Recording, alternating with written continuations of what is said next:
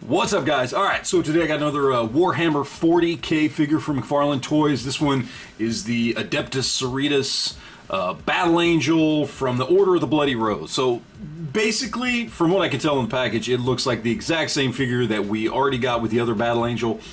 This one's just in different colors. Essentially, they've got the same weapons, same everything. So we're not going to do too extensive of a review on this, but you know, all in all, we got the package here. Everything looks good. Got the pictures on the side. Got there at the back. We've got the UPC in case anybody's interested. So let's just go ahead and crack her open and see what we've got inside. All right, so here we have her, and just like the last Battle Angel that we looked at, she's got all the same accessories here. So we've got our little Warhammer stand there, and then of course we've got our chainsaw sword, identical paint, everything. And we've got our little carbine gun here. Okay, so we've got those two, again, identical to the other one. And just to kind of show you guys what we've got here, this is the other one that we've got, and everything is exactly the same. Everything except for the paint, every detail, every shoulder emblem, everything on this is 100% identical to this one right here. So if you want to see like a full breakdown on articulation and that kind of stuff, go check that video out, because I'm not going to do that here. I'm going to keep this one pretty quick. But just as far as just going over it, and again, same sculpt, I know, but a really, really nicely done sculpt. I love the belt here. I love the texturing on the material here, which is obviously just plastic, but just this kind of skirt piece that hangs down. It's nice and flexible.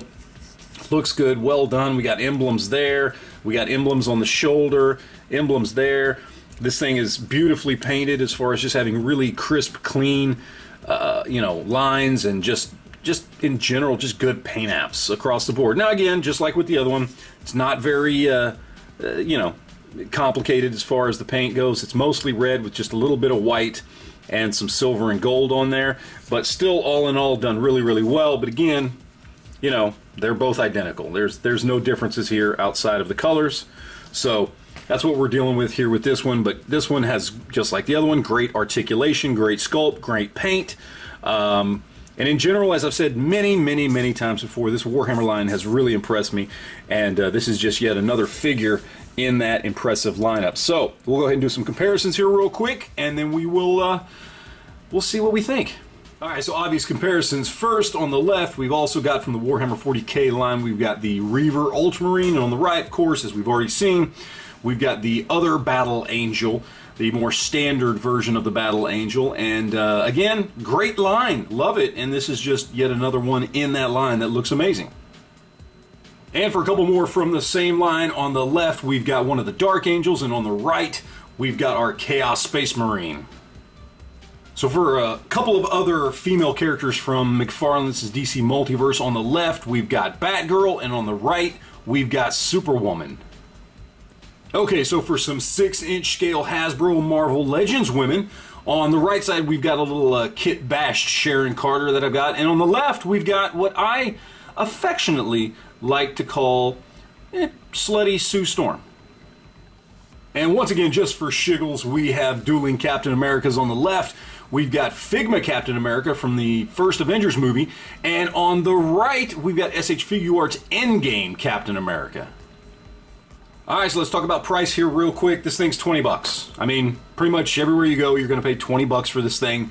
$19.99, that is what all the Mcfarlane figures are going for, including this Warhammer 40K line. It's a great price. It's a great figure. Now, that being said, this one being completely reused, just with different paint apps, is it one you need to have? Well, I don't know. That's up to you. Do you really need two identical Battle Angels just in different colors? I mean, maybe you do.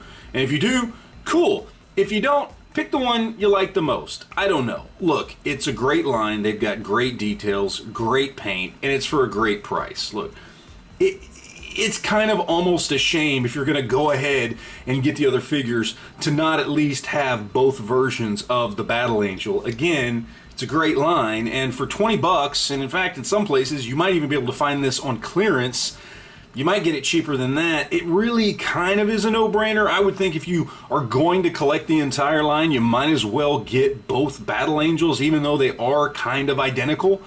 But if for whatever reason you just want to save a little bit of money, or you don't like one over the other because of the color scheme, fine, go ahead. You don't need to have both of them. But if you do, it certainly will round out your Warhammer collection, and I think you will be pleasantly surprised.